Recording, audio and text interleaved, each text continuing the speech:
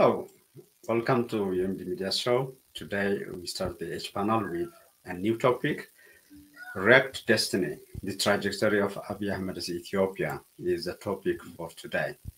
And I'm joined by Mogus Zaudu Tashoma from Vienna, Nati Brahani Ifru from East Coast, Tahlai Gabrumkel from Sweden.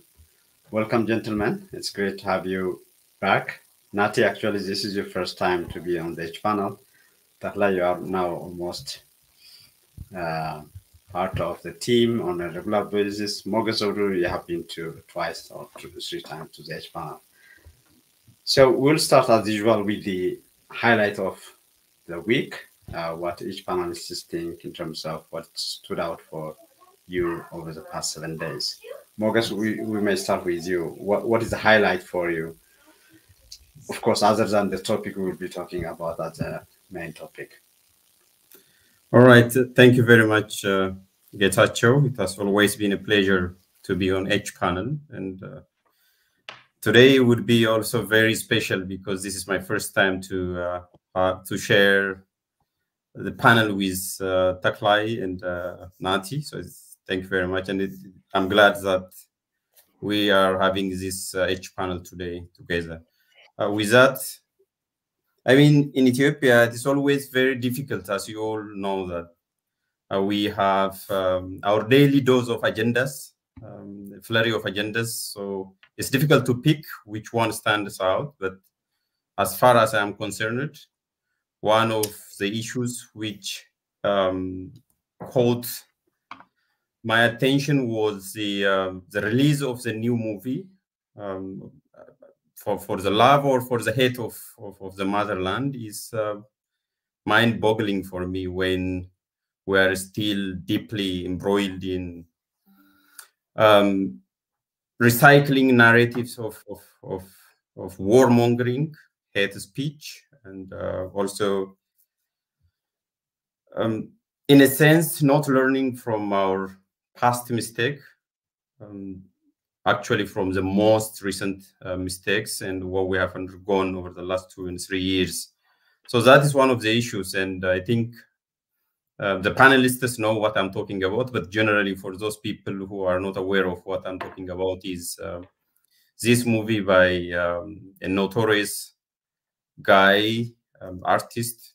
His name is Theodoros Tshome, came up with a new movie film which honors the bravery of the Ethiopian, supposedly Ethiopian National Defense Force in relation to the Tigray civil war, and I found it very condescending, and it only serves perpetuating the narrative of war. So that is one of the things, and the other one is, even though it is not so surprising for me, the lecture and preaching that the Prime Minister has been holding with different sectors of the community, most importantly with religious leaders.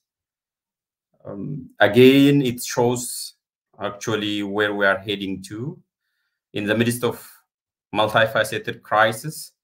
He is still in his own alternative world where he's trying to convey, I don't say the political message, but somehow engaging in a performative politics by diverting the most pressing issues at home front.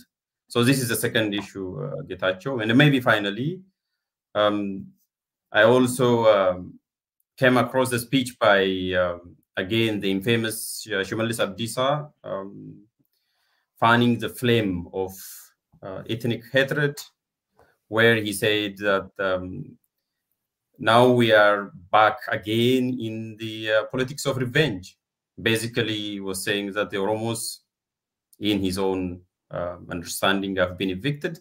So it is time to rebuild better, which means it's basically the politics of vengeance, which partly explains what they are doing, even to the redevelopment and dislocation of the community in Addis in its environment. So these are some of the issues which stood out for me, Getachew, even though I just picked them randomly.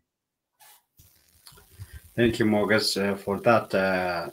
Yes, the movie you mentioned, actually, it was maybe even scripted and sponsored. It's a public knowledge now. The Prime Minister, including the Chief of Staff, were the those who scripted and managed the project, and it's now a movie that is being discussed across the board in terms of the implication of it and what the narrative is and so on.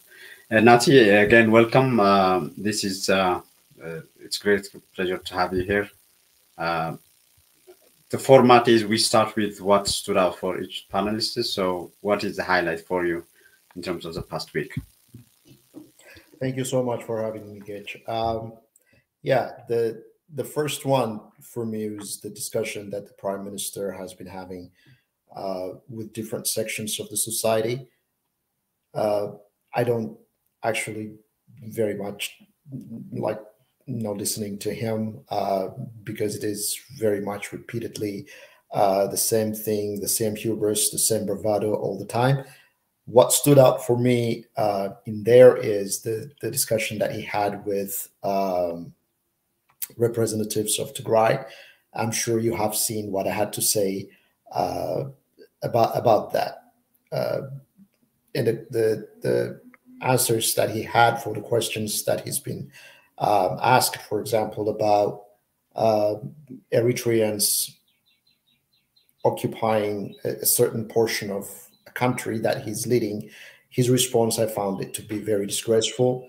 And it kind of made me lose hope that any remorse would come out of him or his supporters whatsoever any longer.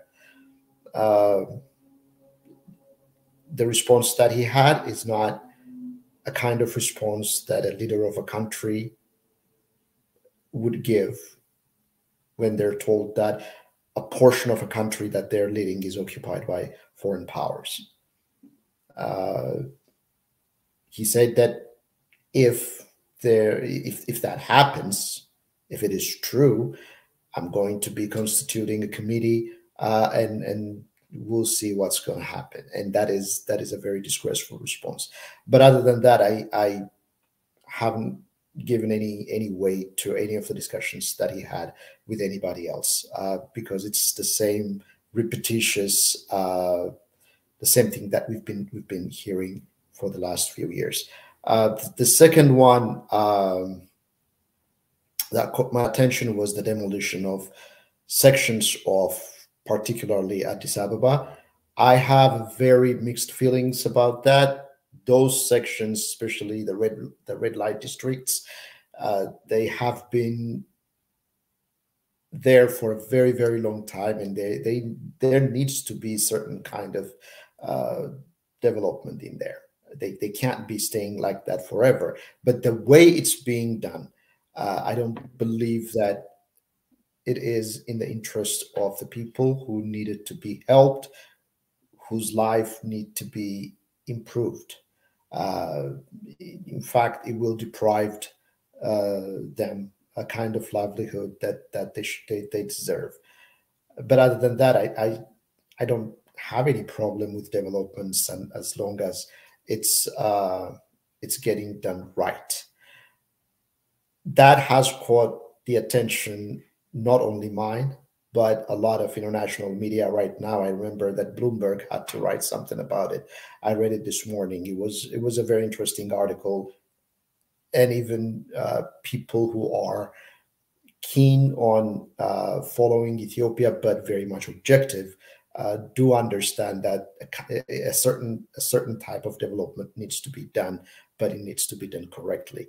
The other one, the third one that caught my attention is insurgents, especially Fano, OLF.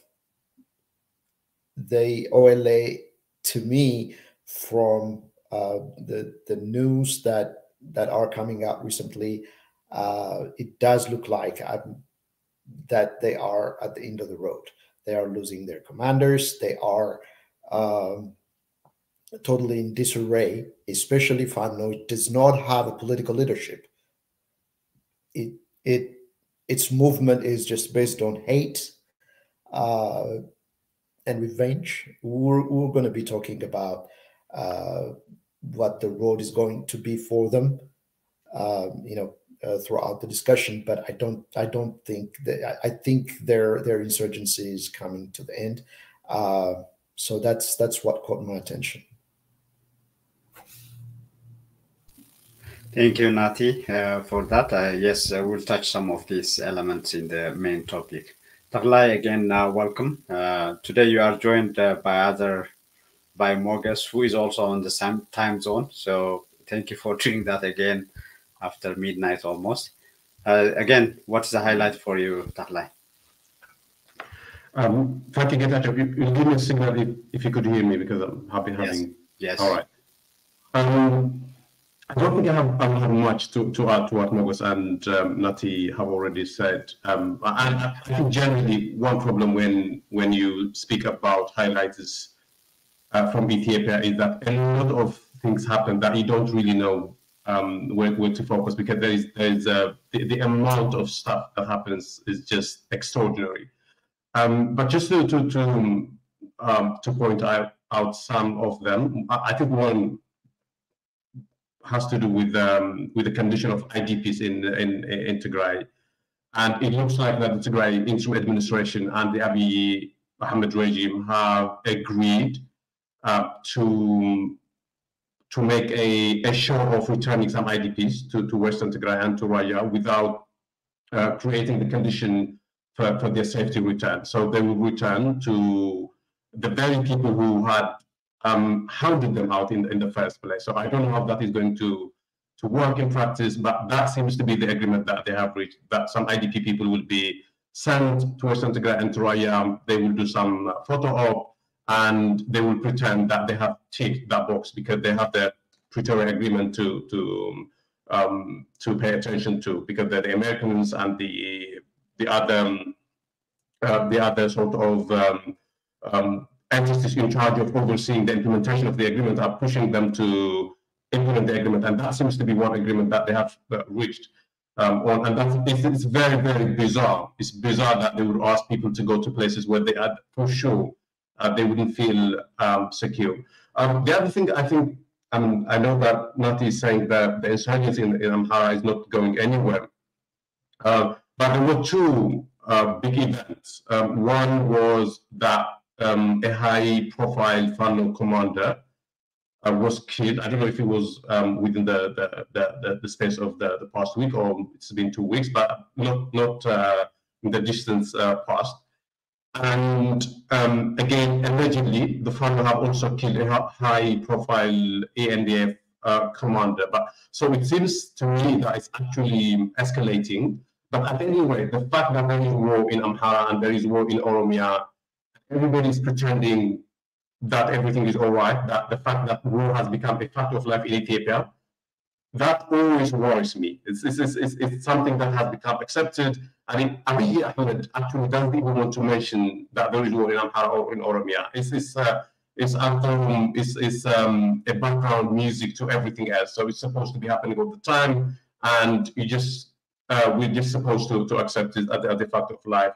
And the other thing, again, it's not a new thing, and Fan has mentioned it, is the condition of the demolition of buildings in Addis Ababa. And interestingly, actually, I'm having a meeting with the so-called loyal taxpayers, and one of them asked him why they were doing the demolition without giving prior warning. And he said that we should harden our hearts if we want to change. That is something that we should do, and people shouldn't make a big fuss out of it. And I thought that was an extraordinary display of how cold-hearted and sociopathic, you might say, Abiy is. So those would be what I would highlight for now. Thank you, Taglay. I think that's a good segue into the topic as well. So, Wrecked Destiny, the trajectory of Abiy Ahmed's Ethiopia. This is based on an article that was published on Horizon.org, but unfortunately, at least until this point, for the past few hours, the website seems to be compromised. We have confirmed that with the editor of that website as well. But the title of that article, it's a note from an insider's perspective, if you will. The person who wrote that, he is part of the Oromo PP, Oromo Prosperity Party senior leadership, and he wrote Ethiopia's perilous path, assessing the political landscape under Prime Minister Abiy Ahmed.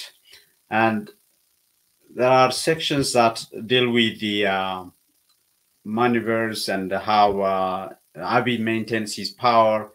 And the last section of the article deals with what the author of that article thinks in terms of how the future might unfold. He talks about how Abiy might consolidate power, and the war in Ethiopia, in Tigray, might be renewed again.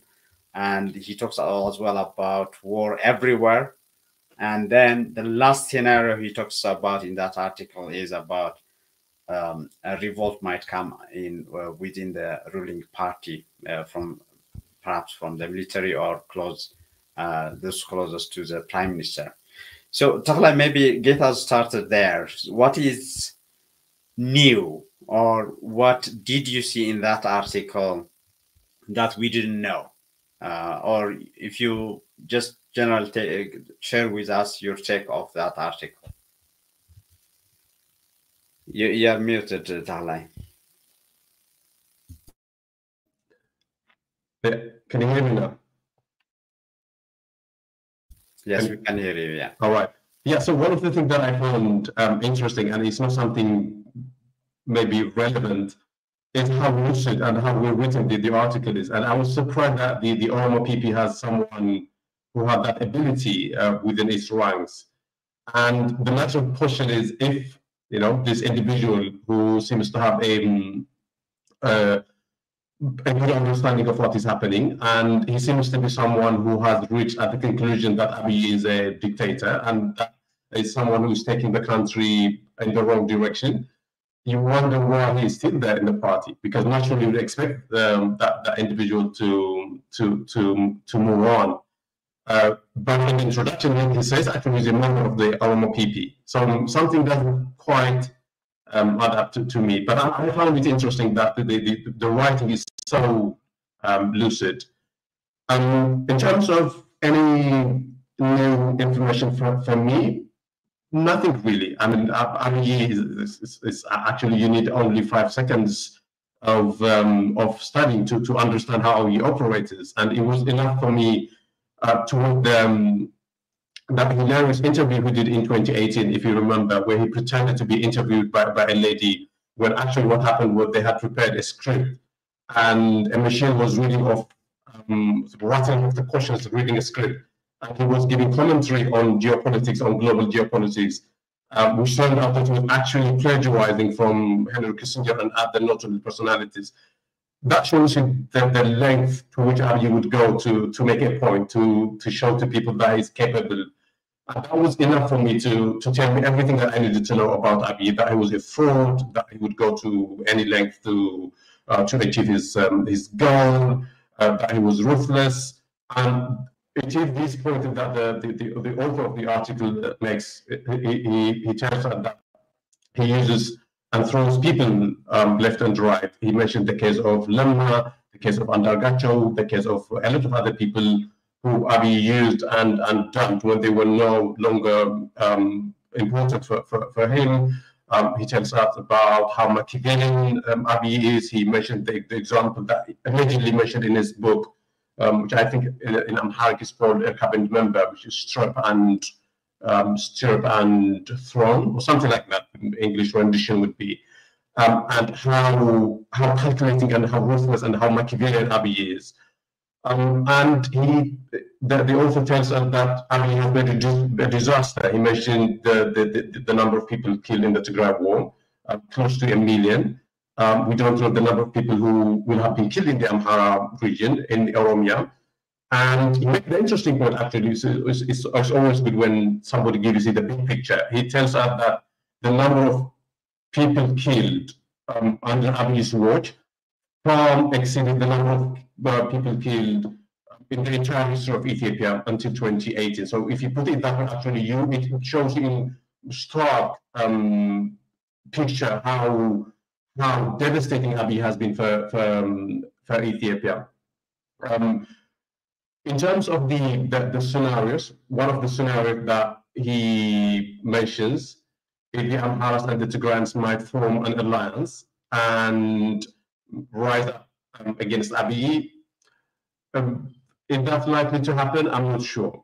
Because of how difficult Abiy has made for the Amharas and for the Tigrayans to work together. Would they go past that artificial wall that Abiy has erected, and would they work together? I take doubt to believe that. I'm not sure about that. The other scenario that he mentioned is the Haile path, where Abiy would come to realize that he is not the man to lead Ethiopia, and he would resign. I think that is everybody knows that is very unlikely. Abiy doesn't have the self-awareness and humility that Haile Mariam had. So there's no way that Abiy would come around to the conclusion that he's wrong, not capable of leading Ethiopia, and he should make way for another leader. I don't see that happening. And actually, one of the points that Abiy always makes is that he has sort of divine authority, and someone who believes that they are divinely ordained to lead don't conclude that they are all of a sudden then the wrong person, because that would be in direct contravention to that belief. The other scenario that he mentions is a revolt within the party. I think one interesting point he makes in the article is that the way Abiy maintains power is by using there's an incentive system apparently where he pays off people to serve him. But because there's only so much that he could pay, at some point he will run out of resources. And that could create enough number of disgruntled people within the party, and they might rise up against Abiy and they might topple him. Again, is it something that will happen any time soon? I'm not sure about that, but that is actually the only way I could see Abiy being removed from power. Thank you, Tahalay. There were repeated comments from our audience in terms of your mic. I think it's good. I hope for the next round, if you can make it better, Tahalay. Okay, Nati, you were smiling when Tahalay was saying it's easy for to know if you watch something about Abiy, you would conclude the same thing that what the Duga. I think the pen name he have in that article is Duga Wagawaya, with a PP Oromo PP senior leader. So what is your take of the article? Maybe if I can help you with the pronunciation, it is Duga Wagwaya. Duga Wagwaya. Thank you, Mogas. So that is he's not, of course he's not, it's not his real name. And Nati, what's your take of the article? Well, I was smiling when Tahalay was saying that, because I tend to agree with almost everything that he had to say. My opinion, the article does not have much information. There was not many of us, quite a handful of us, warned based on suspicion of dangerous and usually sinister behavior of the new bosses in town as soon as they ascended to power. So this shouldn't be very much the behavior of the prime minister and a lot of people that were around him. Should not be surprised for a lot of people, even though they have realized it, or they just woken up to it very late. When we hear the president Oromia caught on tape saying that, there needs to be confusing and convincing of people, a lot of people should have woken up then. When we hear, a heavy injection of fringe religious philosophy into day-to-day politics, we should have woken up there. A lot of people should have woken up then. When we hear just not only the prime minister, but artists, political, religious, academic, media elites say, let's eat them and be blessed before they eat us. That's word for word. Accusing an entire ethnic group for assassination attempt of the prime minister, that's when we should have woken up. So if this article, I'm not sure if would have been beneficial if it was written then. And this is how they are. This is what they do. The prime minister has written a book, as it's been mentioned in the article, about how to acquire power. Right? Those who understood that should have stood up to him. They didn't. A lot of people were so euphoric for so many reasons, and a chunk of it is hate. So right now, I think the article is, I do believe it benefits some people who didn't wake up to have them waken up. It can be used. It can be a tool for that. But for many of us, for you, for Moges, for Taklai, it's something that we've already known. How to deal with it from now is something that we need to talk about, instead of treating this as something, a new phenomenon that people didn't know, or people should have known about. A lot of people did know about it, but their judgment was very much clouded by hate. Their judgment is very much clouded by euphoria, and that euphoria actually came from not because they were ignorant, not because they were naive, but because they wanted a revenge against a certain group of people, against a certain group of political group, to take a revenge. Their euphoria came out of that. I do believe that, because a lot of people who celebrated the ascension of Abiy were not people who did not get benefit out of the government that preceded him. A lot of people were actually members of that very government, but for many reasons, for myriad of reasons, they thought they could use Abiy as a tool to get revenge against. I don't care if they get a revenge against political actors. What burns me is they took that out on people. They took that out on people of Tigray, particularly. They took that out of a chunk of people in Amhara region. They took that out of a chunk of people, a very large number of people in Oromia.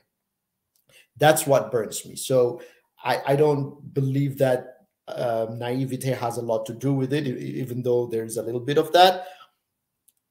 But I think our discussion should continue as what to do after now. That's how I saw it. Thank you, Nati. Coming back to you, Moges, I know you would agree on the same level. This is nothing new, but for those, I mean, you'll share with us your take. But for those who would say, but this is coming from an insider at that level, isn't it by itself, you know, a new thing, given that in the article, Lamma is mentioned, he's out, he never spoke about that. Now Gaddu is out, he never spoke about that. Maybe other people who even left the country, they never talk about this. So what is your take overall, Mogas?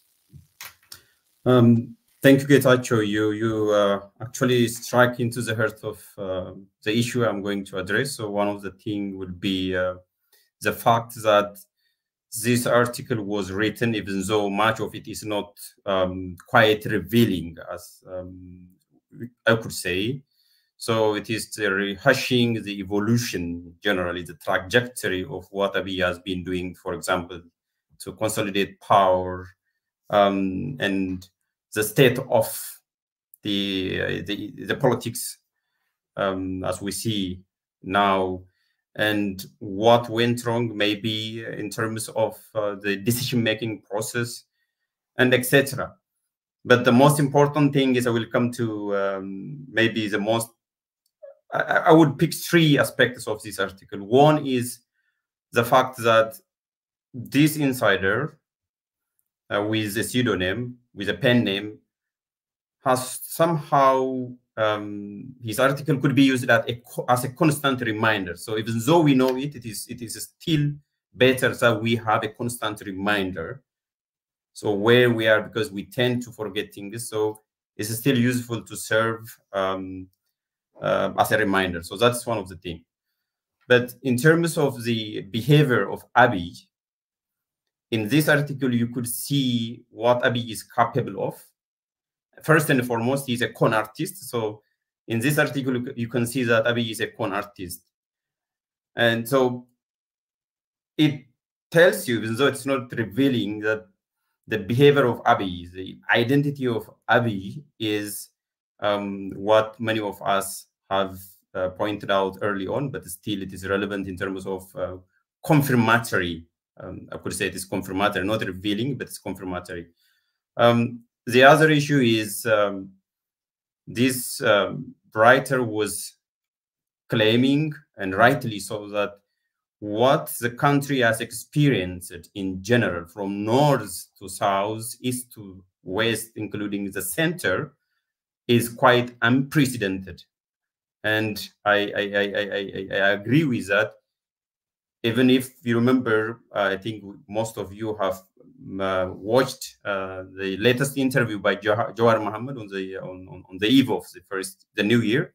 He also exactly said the same thing. He even said that the Oromo people has never experienced it, this level of atrocity, both in terms of the quantity and its feature. So that's true that Abiy is very capable in terms of distraction. I think that's very good. We have to give credit where it is due, even though it's not quite revealing. That's the second thing. But when we come to the possible scenarios, I was expecting that the writer would expand on it. So why it is likely or less likely, and what would be the challenges? For example, when we talk about the possible coalition between the Amhara, for example, the Amhara and the Tigray people, or the Tigray political group, or even elites, there is nothing in there about the challenges and the possibilities. The same goes for other scenarios. We can discuss about that. The other issue is, he was saying that Abiy is going to consolidate his power. I would say he has already consolidated his power. We could say he might have said he could further consolidate his power, or cement his power, or become a next autocrat or dictator.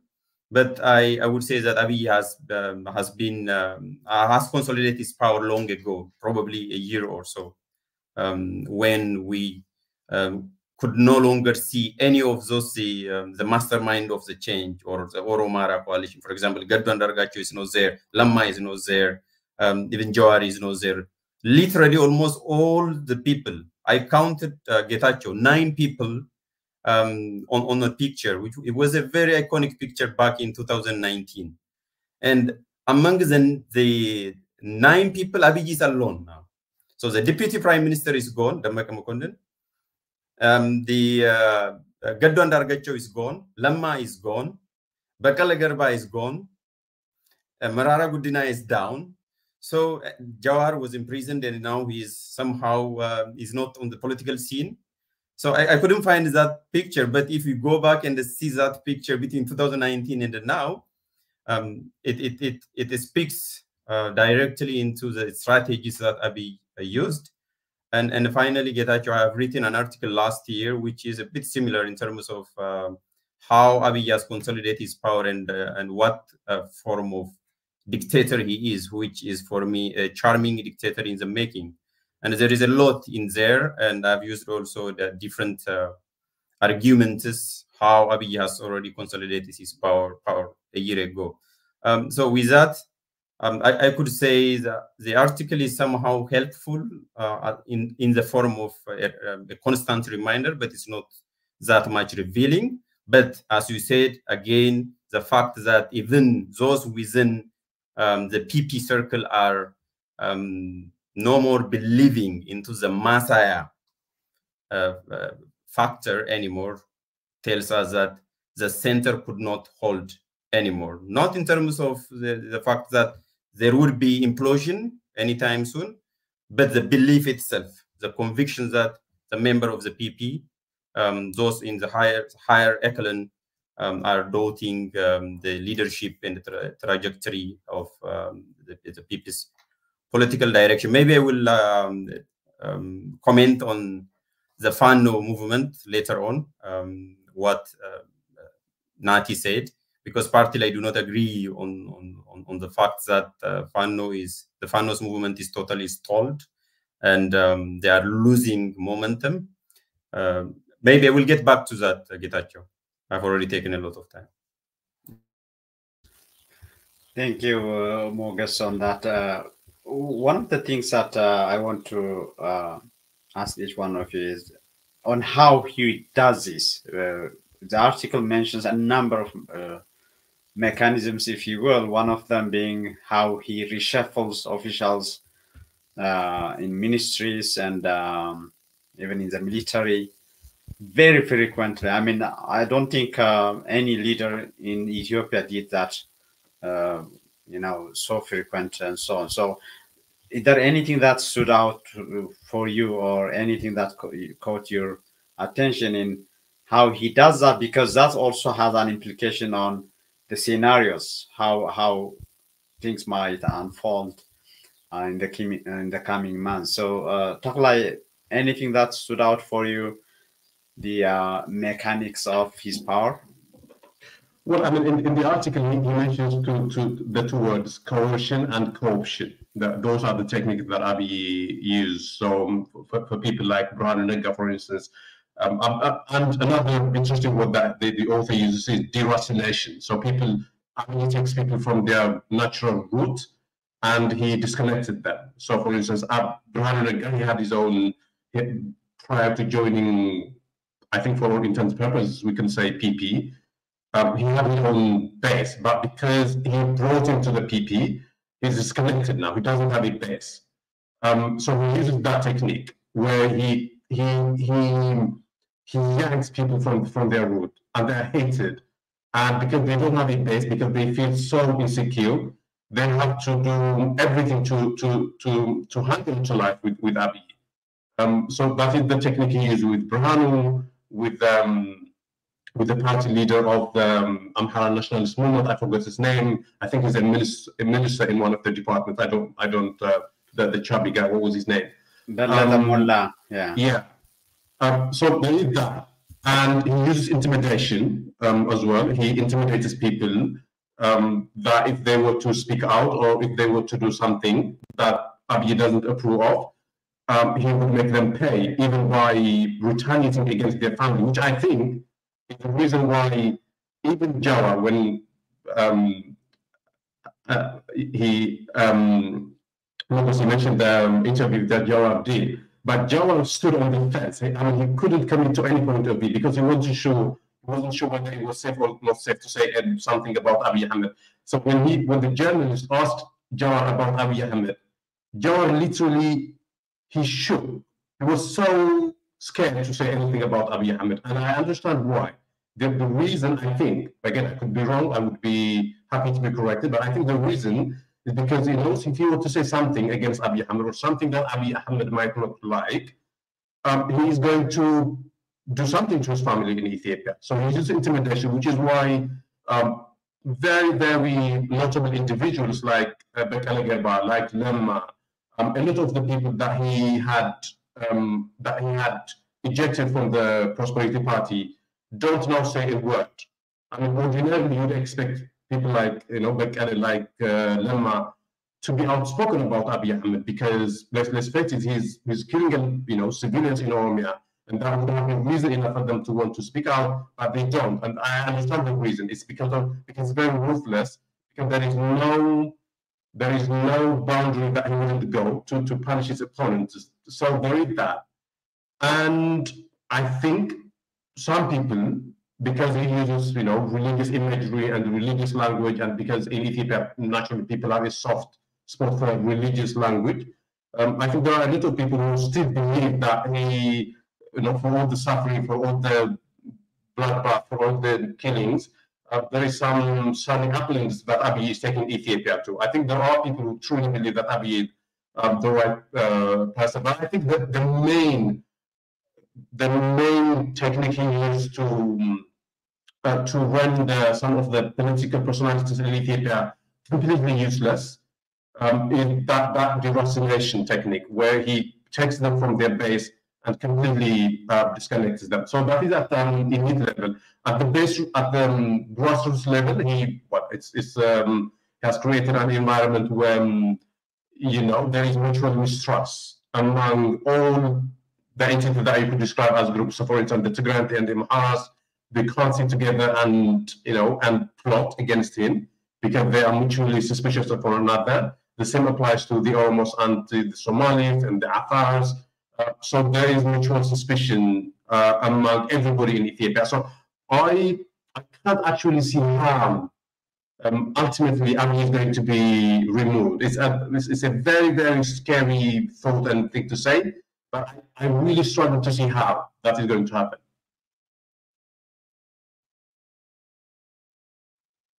Thank you, Taglai. Nati, again, follow up of what you said earlier, that there is nothing new. Yes, I remember as well coming to UMD Media, you articulated who he is and how he works. But again, if you were to give a profile of the person, the leader, Abiy Ahmed, again, connecting with what he has been doing since February the 19th. So all of you alluded to this series of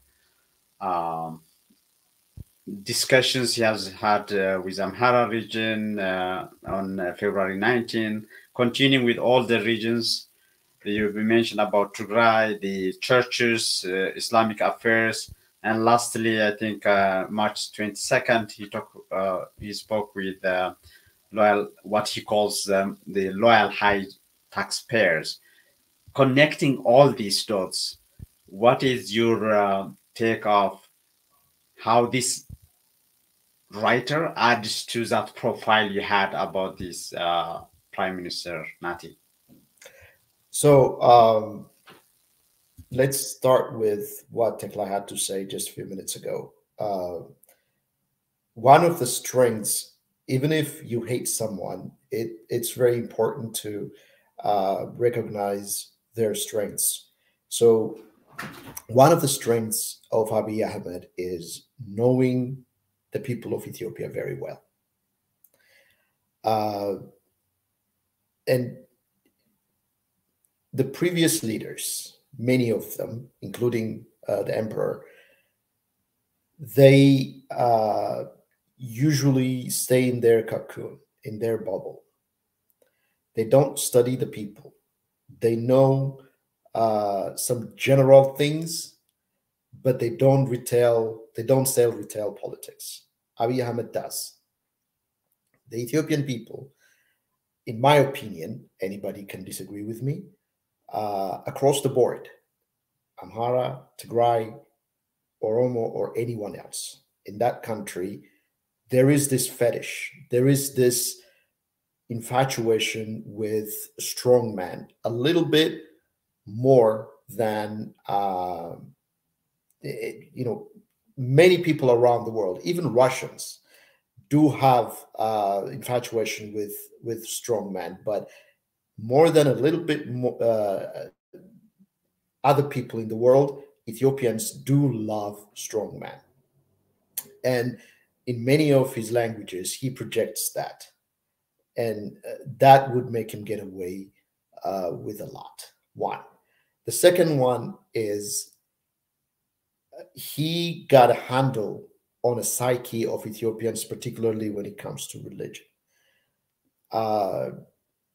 If you notice the way he was talking to the Orthodox religious leaders and compare it the way he talks to the Islamic religious leaders and compare it the way he was talking to the representatives that came from Tigray, I actually was very bitter about that, because there was a priest who was inviting him to Tigray, and he was assuring him that he wouldn't encounter any animosity in Tigray. I don't believe that priest was not sincere. He was sincere when he said that, but he said that in response, when the response that he got to that is, "Hey, I wanted to come. I was just told to stay." Even with that moment, Getachew Reda was sitting right next to him. In that very moment, he was splitting the guy who invited him to Tigray and Getachew Reda, who's supposed to be the leader of that person. So he's very much masterful of these kinds of things. He understood the psyche of the people. He's not using it in a productive manner, but he does know the people. That helps him to communicate better. And because of that, this may prolong a little bit his power, the longevity of his power, but it might not work all the time. And we're seeing it, because a lot of people now are realizing that they have been duped. It might took them some time, might have taken them some time, but they might have been duped. But it doesn't materialize right away. It takes time to manifest, to get a result of confronting him, probably ushering him out of office, becoming a reason to usher him out of office.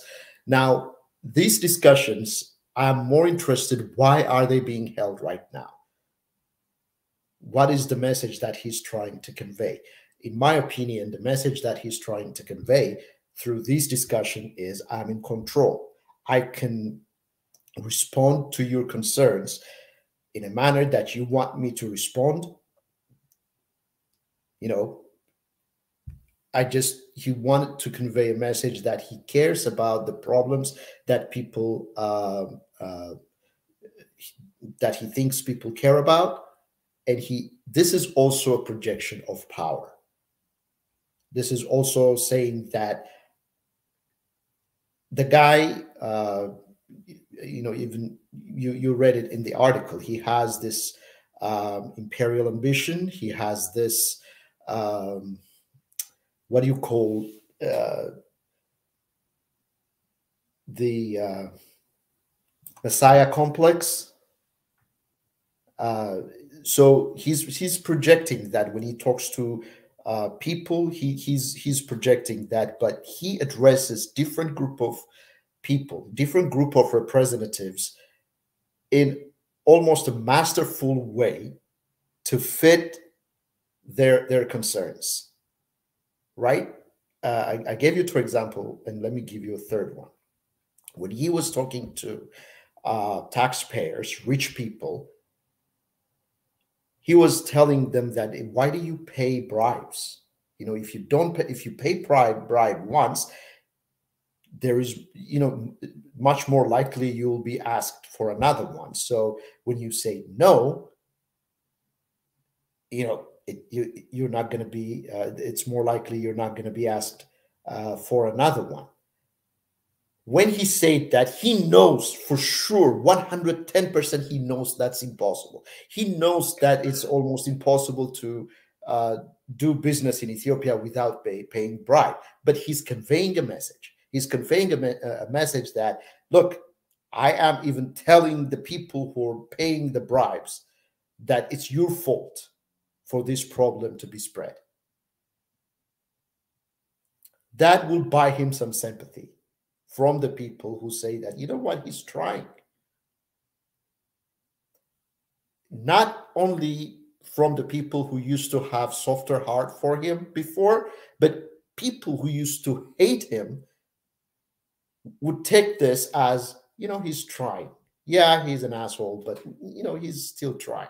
I'm sorry for saying that, but I know a lot of people who are saying that. I know a lot of people who used to very much objected to everything that he had to say, softening their stance because of the little bits of messages that he's conveying. So again, let me get back to just for 30 seconds, let me get back to the article that's been written. It did write about that. It did write this technique. It warned about this technique. It would have been very much helpful if it was written some time ago. There were a lot of people who have not gotten any credit, who left PP and have really did ring the warning bell for a very long time. I can tell you one, Unatou Blatta, who's in Canada right now, who used to be an ambassador, who used to be a major PP guy. He left very early, and he's been warning about this for a very, very, very long time. Now, this guy who's written this article, he wrote it anonymously. Unatou Blatta did not do that. When he left his position, he was an ambassador. He just left his position and said that this is just unsustainable. When he did that, nobody has given him credit. Nobody even knew who he was. So this is a very good thing. I'm not knocking it down, honestly. I'm glad that this person did this. It should be used as a reference, his article as a reference, but I am much more interested how this should be prevented starting from now, or how we can make this problem whittled down without chaos being spread into the country. Thank you.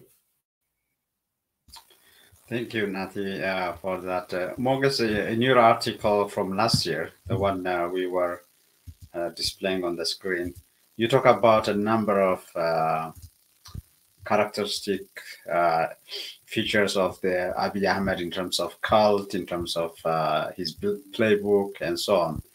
This is almost 1 year old article, but comparing to what we are hearing or what we are reading from this insiders article on Horn Horizon, do you see any change in that in terms of the cult, and in terms of specifically when he calls all these groups to his palace, the first thing everyone does is, as you saw, praising his projects, because a day or two earlier to these discussions, he, gives them this guided tour to his projects in Addis.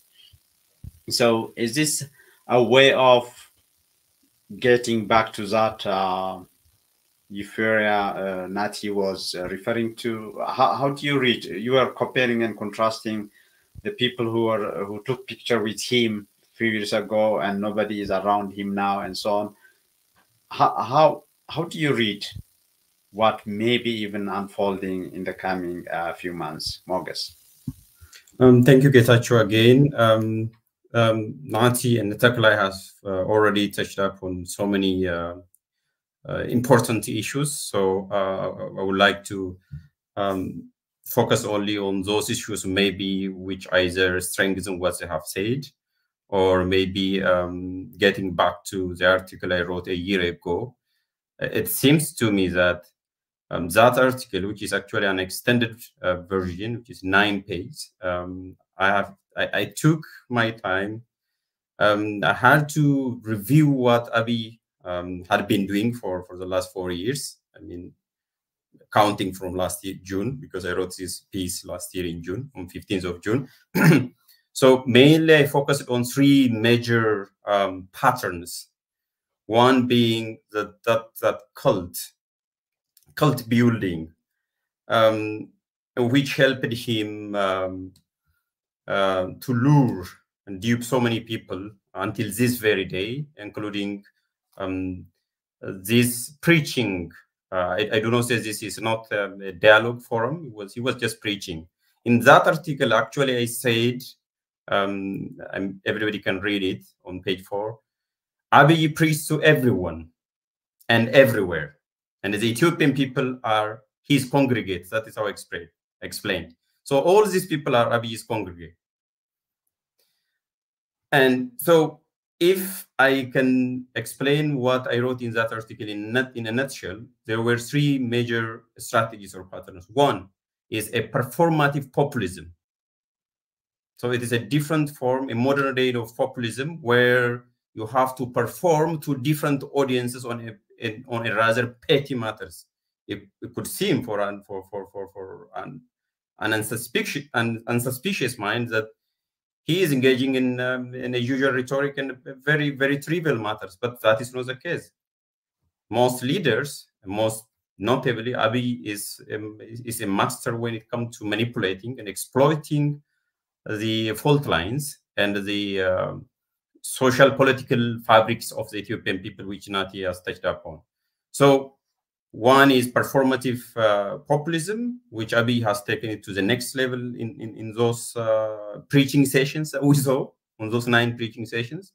The other one is actually, I said, he effectively captured institutions. When there is none, he even creates a new institution, such as commissions and the committees, and then get rid of them and proliferating them as need be.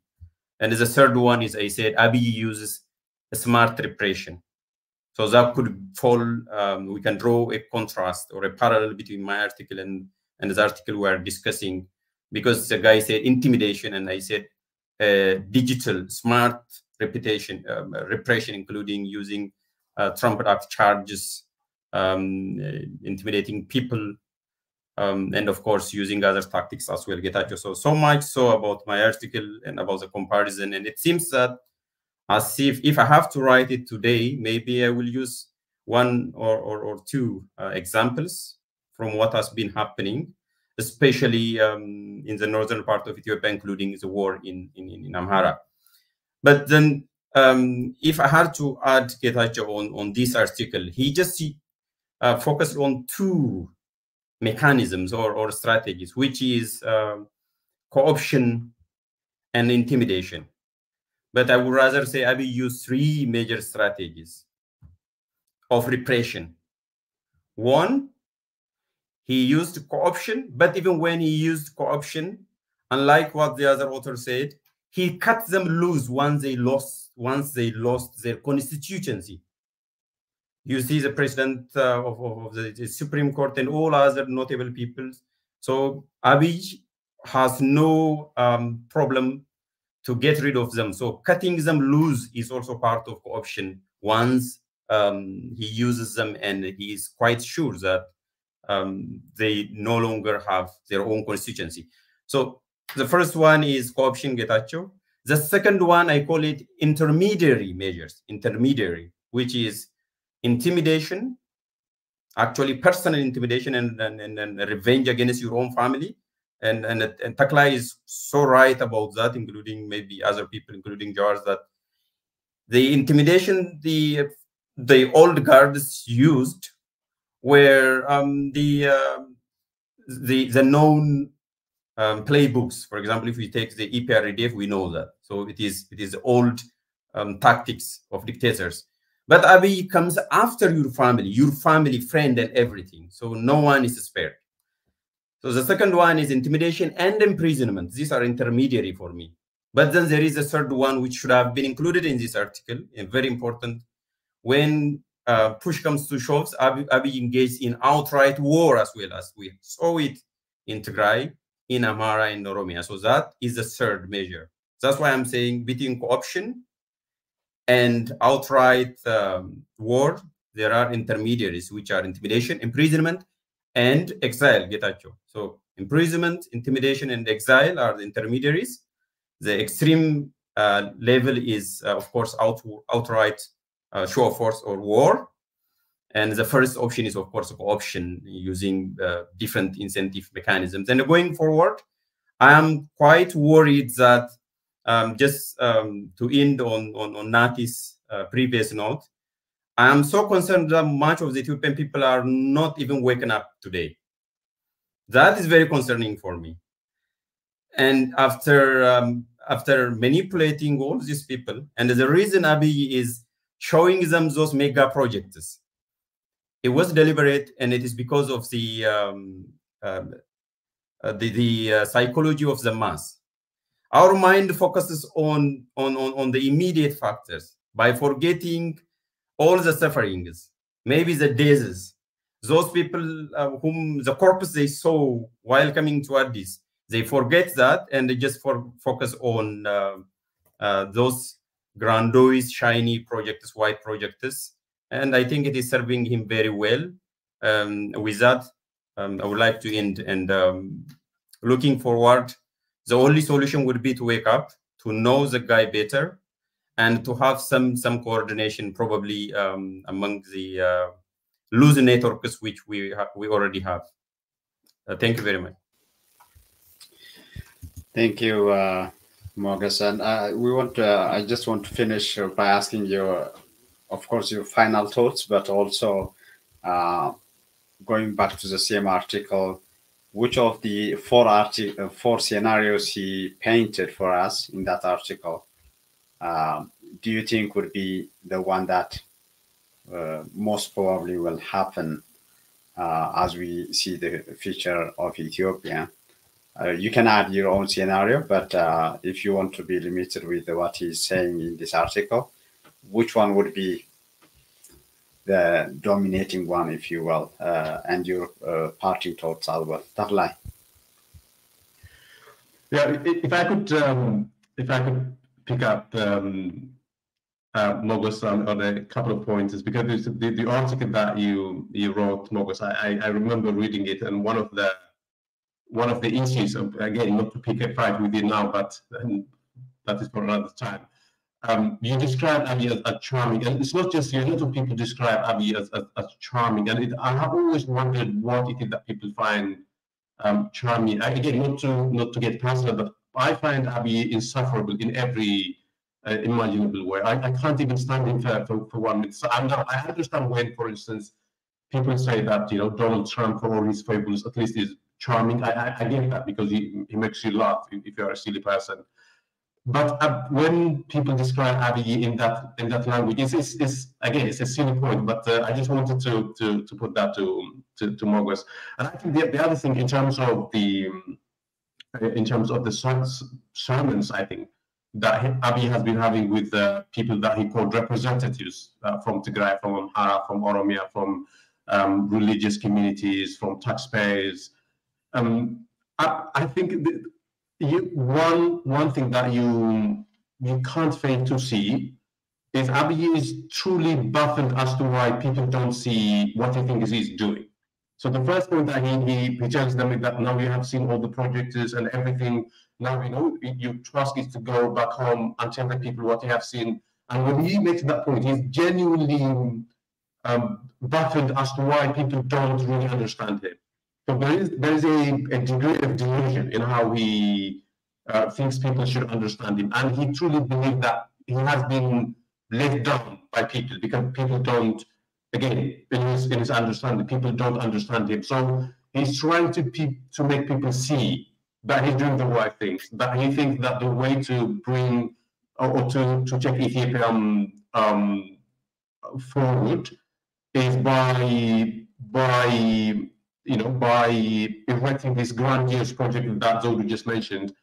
And I think I don't remember when it was, but I remember him saying that only if people could do what he was doing. So, building projects, helping their neighbors, cleaning their neighbors. Only if everybody did that, then Ethiopia would transform. That is how he understands politics. So it doesn't occur to him that the reason why he's capable of, building projects in Addis Ababa is because he's in charge of the financial resources of the country, and the other people don't have that access to the finance of the country, and that people couldn't do what he does around his residence. But he doesn't understand that. He believes that people could, if they have the right initiative, if they have the energy, people could go around and make stuff. That is what he believes. So there is an underlying philosophy in terms of why it is that he's assembling people and telling them what to do. Now, about the scenarios, I think that the Hailemariam option, like I said before, is something that we could, I think, rule out because Abiy simply lacked the humility. Because for all his deficiencies, Hailemariam Desalegn was a proper human being. He understood that he was limited. He understood that prime ministership was beyond his pay grade, and that's the reason why he resigned. And it wasn't something that was a blasphemous thing to do for him to resign. But Abiy wouldn't do that because Abiy believed that he is a God sent to transform Ethiopia. And he didn't believe that. He has made reference to that a number of times. So I don't see that happening. Ethnic strife, actually, on the contrary, I believe that there's going to be more ethnic harmony now in terms of the ordinary people, because more and more people are waking up to the fact that he has defrauded them, and more people are understanding him. More people in Amhara now understand that what they were made to believe about Tigray was completely wrong. And actually, more Amhara are now more likely to be sympathetic to the Tigrayan suffering, and more Tigrayans are more likely to be sympathetic to what is happening in Amhara. And I observed that on social media, and the tension, the mutual suspicion between normal people is dissipating. So I don't see any possibility for ethnic strife. I think the more likely eventuality is for people within the party to revolt at some point when there is no more good reason to stay in the party, when people become so desperate because they could feel the pressure that is coming from people. I mean, they can't be having easy life. The people around Abiy now, the Birhanu Negas and the other people around him, they must be feeling that the pressure. At some point, they might run out of other options but to rise up to him. That seems to me to be the more plausible scenario. Thank you, Talai. Same question, Nati, your parting thoughts, and which scenarios out of these four, or if you have any scenario that you think could likely be happening in Ethiopia? Thank you. The first one, consolidating power, that is happening, but it's been happening for the last 4 years, but it's happening right now in a much more vigorous manner. That is largely because of that. That's largely because, in my opinion, that he's getting a lot of help to consolidate his power. If you ask me from who, usually we can point our fingers to Washington, London, Brussels, and New York. There is a reason for that, and I would like to speak to that a little bit. They want him to stay in power, not because they liked him, it's because they think that, or they're being told by him, again in a very masterful manner, that he's the only one who will be keeping Ethiopia together, and they want Ethiopia together for myriad of reasons. If you remember, Getachew, when I came to UMD Media on my first or second appearance, I told you that the only saving grace, it was just at the height of the Tigray war, the only saving grace was that the foreigners, the powers to be in this corridors of power in these cities, in London and Washington, New York and Brussels, they want Ethiopia together. And that's the only grace that would keep Ethiopia from disintegrating and falling apart. It's not because the people would want to live together. When one declares one on another, nobody wants to live together in that kind of situation. But the only reason why the country stayed together and will stay together is not because Ethiopians wanted it, but because the people who, in my opinion, manages affairs in Arat Kilo wanted it. So he does continue to consolidate his power, in my opinion. And secondly, the Northern Alliance between Tigray and Ethiopia, between Tigray and Amhara and other northern people, including Afar, it will come to fruition because it's been happening right now. As Teklai said, that a lot of people in Amhara are becoming very much sympathetic to what the people of Tigray have gone through. I know this very well because the people who have alienated me, condemned me, and didn't want to speak to me, didn't want to claim me right now, they really would like to claim me this time around. That's a very small poll sample, but still it does tell me something. But it also does make sense. There are a lot of people who thought that, who did buy into the propaganda that their enemy, not the Tigray elites, not the TPLF, but the people itself. I know some people who did buy into that and regret it very much. The problem with that is, first of all, the Amhara elites are extraordinarily divided, and many of them do not have a political outlook, a political view of 21st century. They're stuck in 18th century. They're still, if you listen to their rhetoric, they sound like a warlord from 1811, Zamana Mesafint era. So it's really difficult for Tigray elites, as I understand many of them, not as I understand, but as I know very well, many of them are politically astute.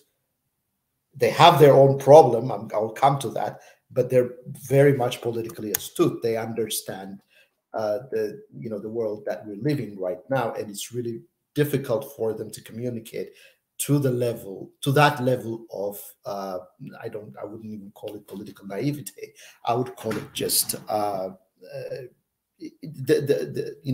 the Amhara people. It's very, very unfortunate they don't have political leadership. I don't see. They don't have a group of elites who force a kind of ideology, a kind of roadmap that would lead to reconciliation, with not only with Tigray elite, but with the rest of the country. They missed a big chance when they pushed away people like Lidatu Ayalew, who would have brought them to this century, to be honest with you, to a political dialogue, a political circle of the century. That because of that, that alliance probably will teeter. But I do believe that it is coming, because it's just natural for people who speak the same language, who have the same religion, almost everything. It's very much inevitable. Escalating ethnic strife in Ethiopia, yeah, he does that. He's been doing that. He's doing that now, and he will continue to do that as long as it benefits him. But I don't think we should consider, we should focus only on him. It's not only him who's doing this. There are a group of people that are surrounding him who are doing this. Moges a little while ago has mentioned that the president of Oromia region, Shimelis Abdissa, was saying that I've read that too. I don't know how far it is true.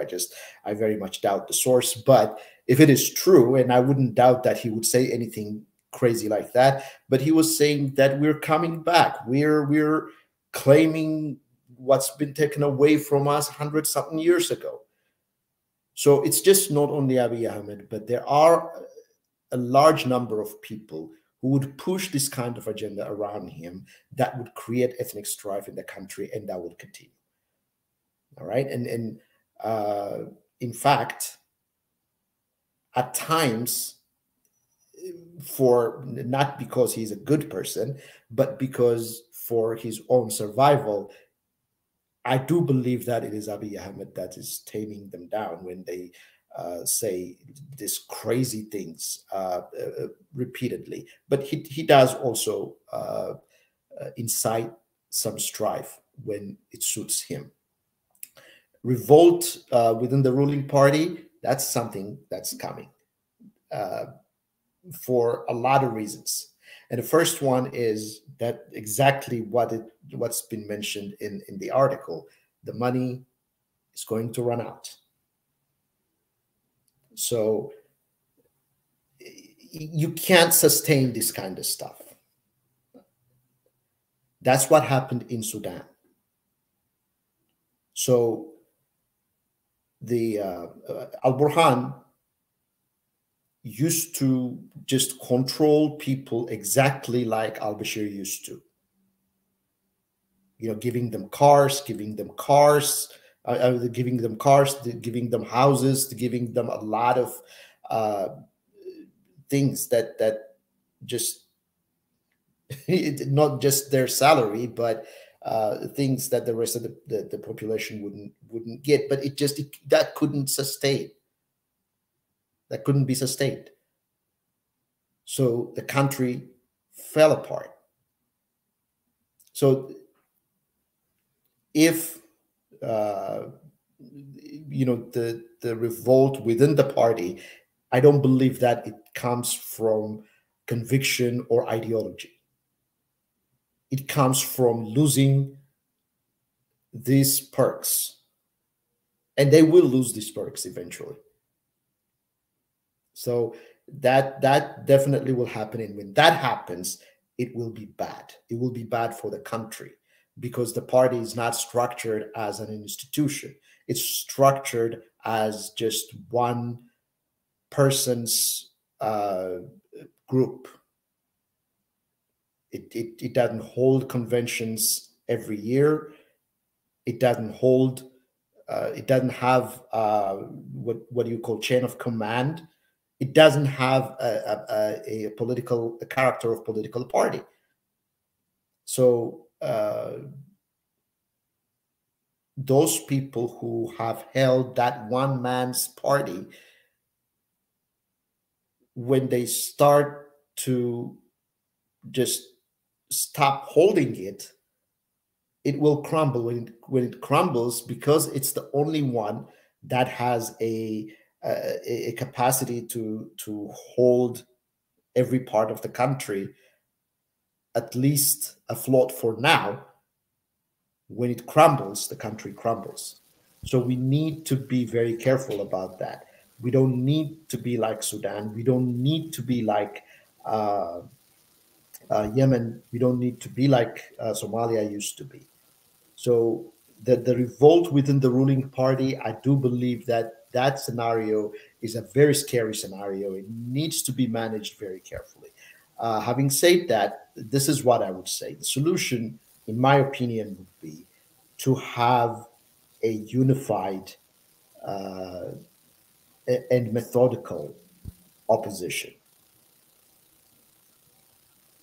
We need to be abandoning the politics of the 60s, the politics of the 70s that we have learned so much about, that cares about only a certain group of people, only a certain group of ethnic group. Because in Ethiopia, right now, when one falls, the other one also will fall. So the politics of revenge, the politics of caring only for the one that you came from, for an ethnic group or a village or an area that you came from, first of all, it's a very much outdated politics, because one of the reasons why, this I know very well because I have been told directly from them. One of the reasons why State Department or people in Brussels or people in New York stop listening oppositions is when those people start representing not the country but a certain ethnic group. They just shut the conversation down. They say that, you know what, you're a secessionist. They get to be labeled so easily, even if they're not. TPLF has never been a secessionist.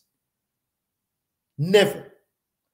But it wanted to play a little bit, you know, to the extremist and secessionist wing, and it just started to throw red meat to them.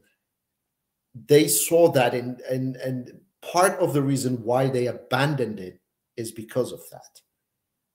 And I know that this has been conveyed by Mike Hammer through a lot of TPLF leaders, that to tone down the rhetoric of you know, at least to play up, to speak for the country.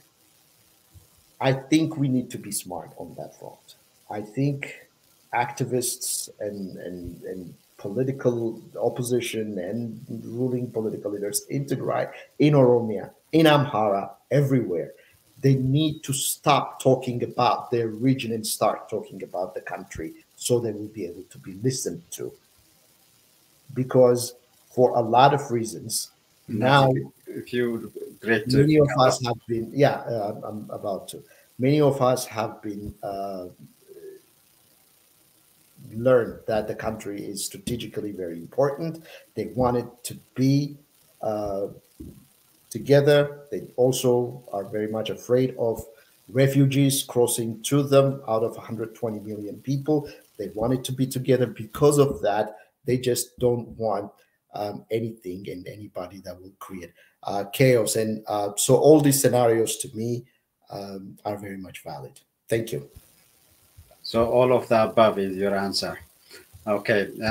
Thank you, Nati. And Moges, briefly, again, your take on the scenarios, and if there is an additional scenario. While you get ready for that, I just want to tell our audience that we will talk about the same article, but together with Lidatu Ayaleo's recent extended article about peace struggle in Ethiopia. So I'll be speaking to Lidatu, Anania Asori, and Tesfakiro Sahle on the same subject, but in an extended manner in Amharic, tomorrow at 11 a.m. Eastern Time. So stay tuned to EMD Media as we talk, discuss with Lidatu Ayaleo, Anania Asori, and Tesfakiro Sahle. Moges, the final word is yours. All right. With that privilege, I hope I would not be one of those priestesses who are going to say the final word. I'm saying I'm not one of those Abiyist priestesses.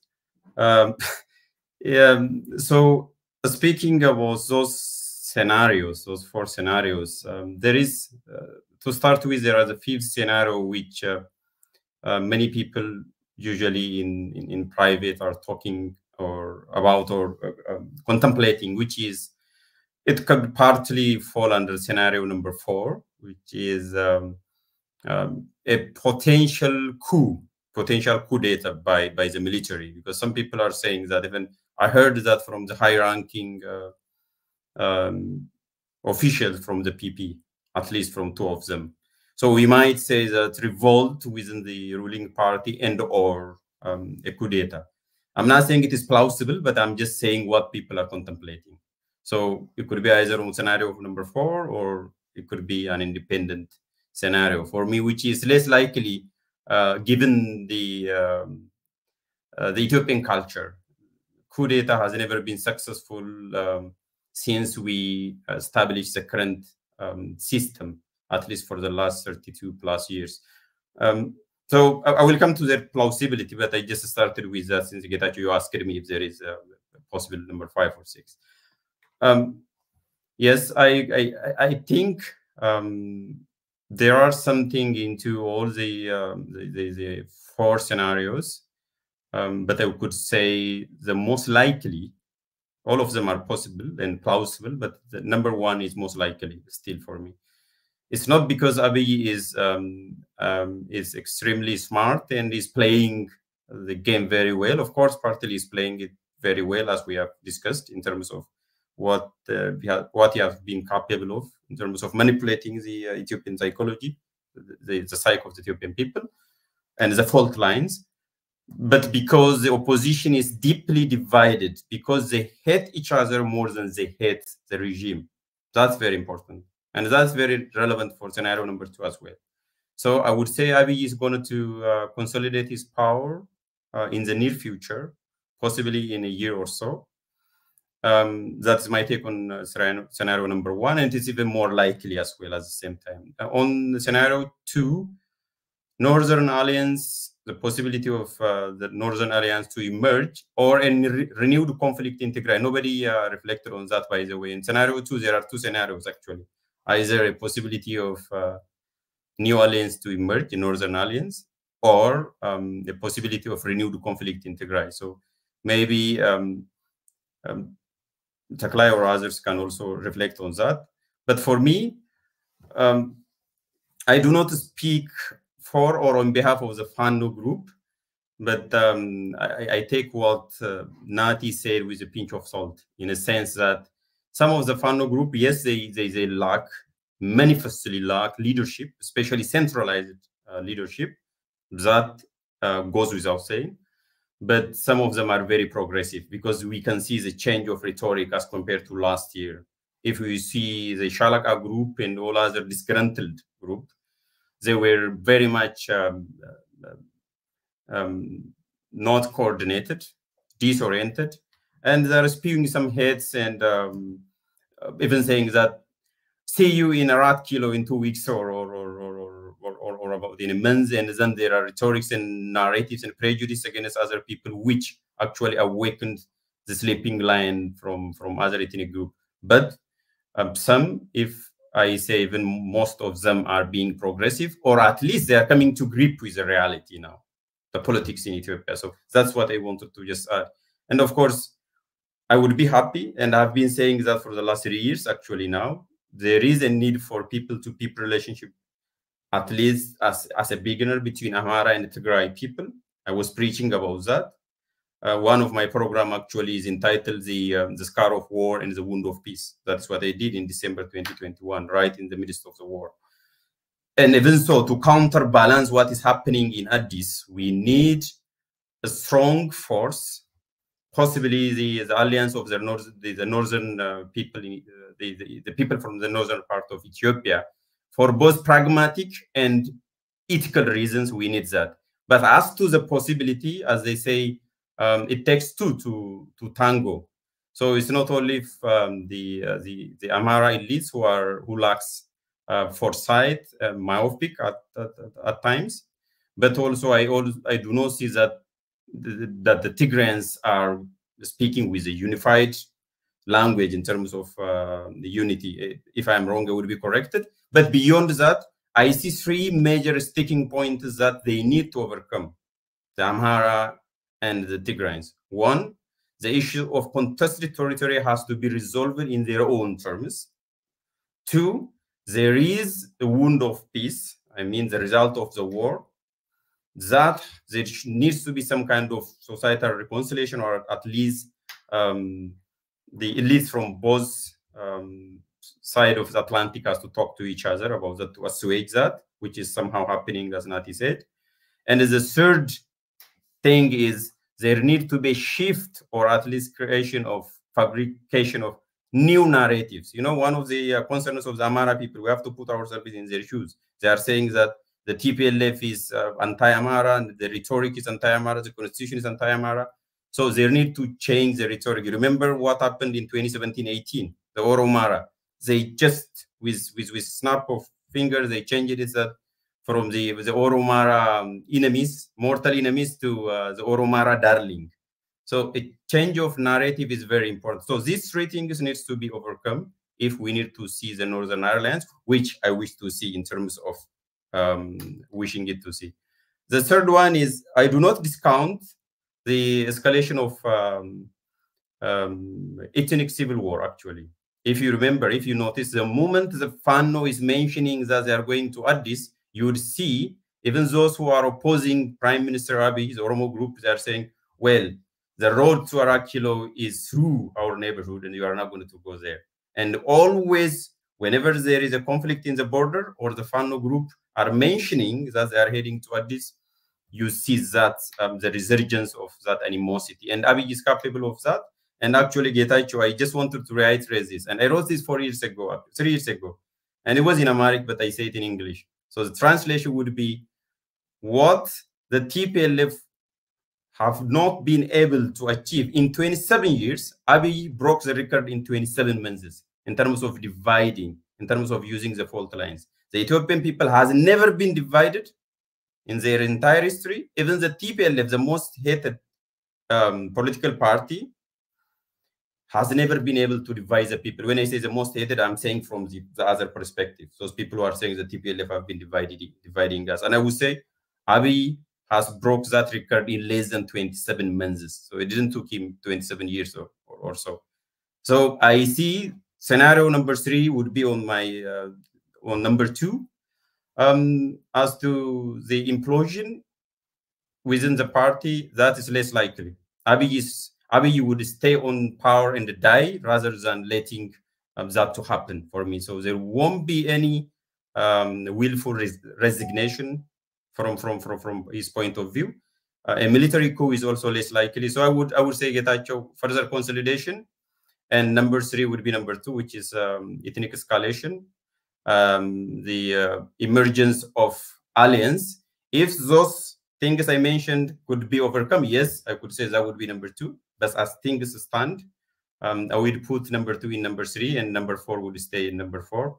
The way out would be, as I said, Abiy's strength is in manipulating the fault lines. So you have to slip it around in a sense that there should be an alliance, or at least, I would repeat, a loose alliance among people. And the best way to start that is from the Tigrayans and Amhara elites. And if they do that, I think there will be a hope for the Ethiopian politics.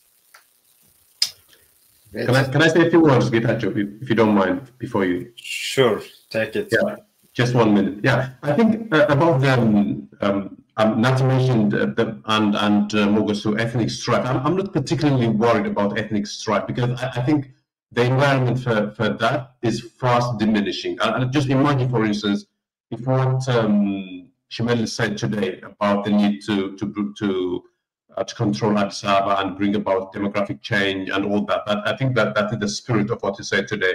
If that had been said, for instance, 5 years ago, it would have caused a huge uproar among the Amharas and the Tigrayans. They would have said, you know, they're coming to evict us, to take our land and all that. But now nobody really pays attention to what they say, because they have been found out. That people know that it just is really he's saying that to appease his Oromo base without really having any conviction or that. So I think the environment for ethnic strife is fast disappearing. That's what I think. Again, I'm predicting the future is a fool's errand, as they say. You know, it could, I think what was raised a very good point. If Fano was to advance to Addis Ababa, that would be a recipe for disaster in terms of ethnic strife. But I don't think Fano is strong enough and organized enough to launch that sort of march towards Addis. I think it's a very haphazard organization. I think they will make the Amhara region very ungovernable, but that would be the limit of Fano, because there is no central authority that would pull the whole Fano movement in one direction. So I just wanted to add that point. When I say I'm not worried about ethnic strife, I'm also looking into whether or not the environment for that exists in Ethiopia, and I think it's not quite there. So that would be something over which I would lose sleep. Well, if I would just as someone who is close to the sources, especially for those people, I mean, as someone who can read the rhetoric and listen to what is said in Afan Oromo and other generally rhetorics, I can tell you that a lot of people who are even the opposition, a mortal opposition of Abiy, would turn around the things, and instead of seeing that our power is gone or compromised, would rather fight a good fight. And I am hearing that from those people who are very notable people, and deep inside that is still there. And by the way, I agree with you, Taklai, that you are 100% right. Fano is not even capable to take over the Amhara region, let alone heading to the capital. You are true. You are right on that. But what is the way? How could you bring change without heading to Addis? There should be either you have to physically go there or ideologically reach to Addis. So either way, there must be a march towards Addis. I think that is very necessary. Oh yeah, again, not to make it to and fro. I think they will try. Fano will try to go to Addis.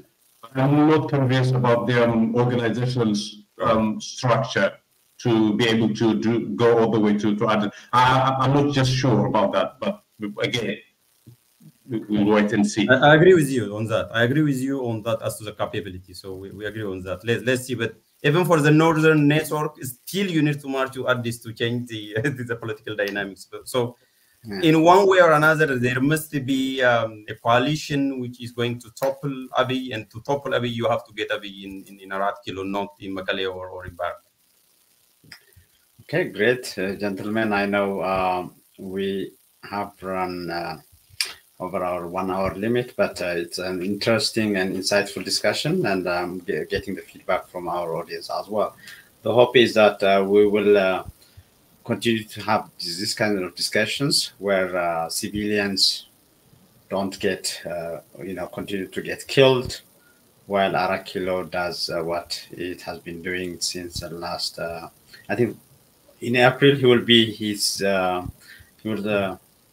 have his 6th-year anniversary. And tomorrow, as I said, we'll continue this discussion in Amharic based on the same paper, the same article, together with the long article, 27 pages, written by politician Lidatu Ayalo. So I will be joined by Lidatu, Anania Sori, and Tasfa Kiros Sahlet tomorrow at 11 a.m. Eastern Time. Moges, Nati, and Taklai, thank you so much, and special thanks to Moges and Taklai, who are doing this after midnight local time. Nati, hope this will not be your only panel appearance. Good night from here. Good to see everybody. I'm glad. Yeah, good to see you, especially to these two gentlemen. It's my first time to see you. Taklai had disappeared from Twitter, so yeah, that was the largest. We had our moments on Twitter, didn't we? Yeah. But that's it. I tend to go around and make fights. It's a problem that I have. But that's okay. But that was the largest platform that you had, and you should not have abandoned it. and your voice is very important. It's very much needed. So I'm so glad to see you. We'll take that backstage and we'll be signing off. Oh, no, I thought you were not streaming. I'm streaming still.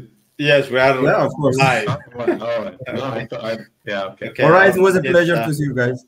All right, bye-bye.